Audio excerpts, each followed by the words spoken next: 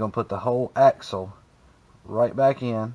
It should slip most of the way in, and then you're just going to get you a socket that'll fit right over here. Take a hammer and just tap it until it gets past.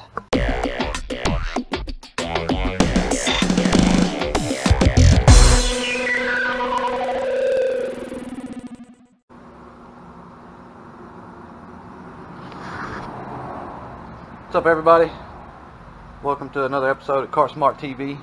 I'm Jason, and I had a customer drop off a cart that was making a really bad noise in the rear end.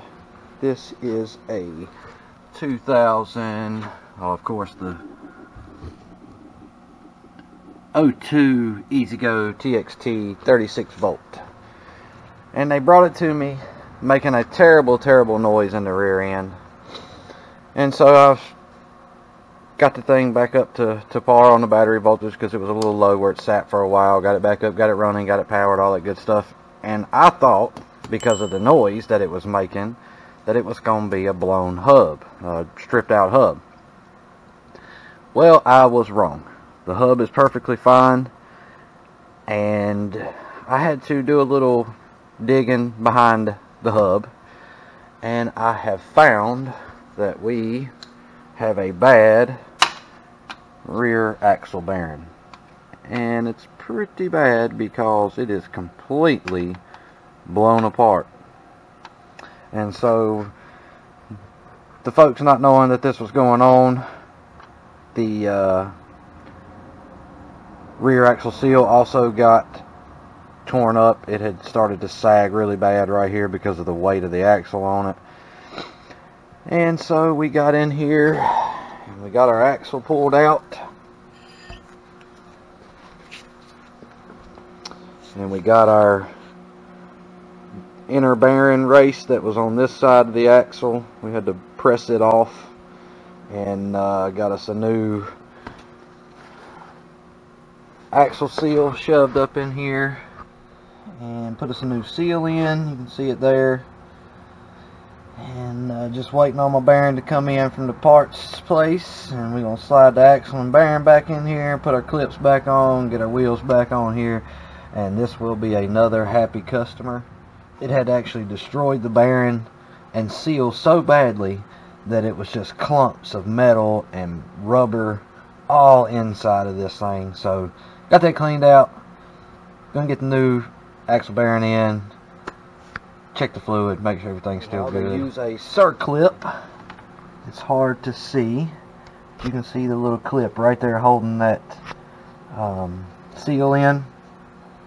They also use a circlip that will, when the bearing gets in there and gets stopped on its spot, the circlip goes in here to keep it held inside there. And so the circlip got damaged too, but I've got plenty of those to replace with, and as I said, hopefully this customer will be good to go after this. Everything else is working properly, and like I said, the battery voltage had been too low for the charger to take over, so I had to go through the battery pack, charge each battery individual with the car charger, get the power back and all that good stuff. So yeah, guys, hopefully this will help some of you guys out. It's super easy to do. Like I said, once you get the circlip out, the axle slides right out. There's no extra craziness to go on. Now, I did have to, when I slid the axle out, of course, all the ball bearings were gone and all that, so the axle and the center of the bearing slid out together with no problem. This was still left behind, so I did have to go in there with a slide hammer and a couple of little small claws. It will grab the little tiny raised inside right here, just good enough to actually give it a couple of good little pull hammers, and it slipped right out.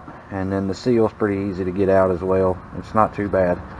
And then going back in, you put your bearing on the axle.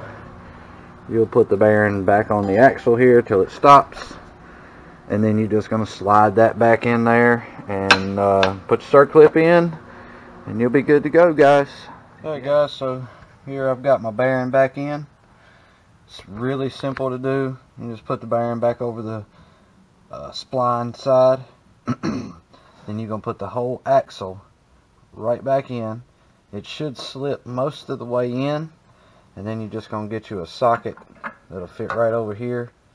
Take a hammer and just tap it until it gets past. Once you get the bearing in and tap it a few times, you can see that little slot right before the bearing. Okay, so that's where your circlip's going to go. And then you'll be done with this whole thing here. There we go. So this is what I meant by the circlip. Don't know what everybody calls them. Comment. Let us know what you call these things. It's a snap ring, Jason. As people that watch this channel probably already have picked up on, that Jason has his own vocabulary for a lot of things golf cart related. But it's my fault. I trained him. I'll tell him it's a snap ring. But I'll continue to call them circlip.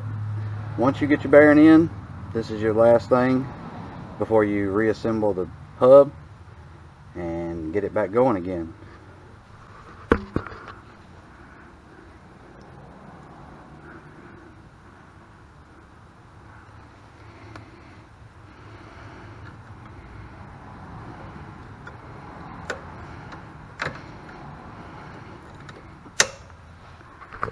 And just like that, it clips in there holding your bearing in place.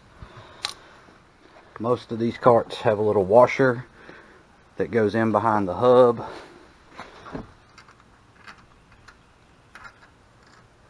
Like so. And then you're going to get your hub. Y'all can see how easy this is one-handed. Maybe.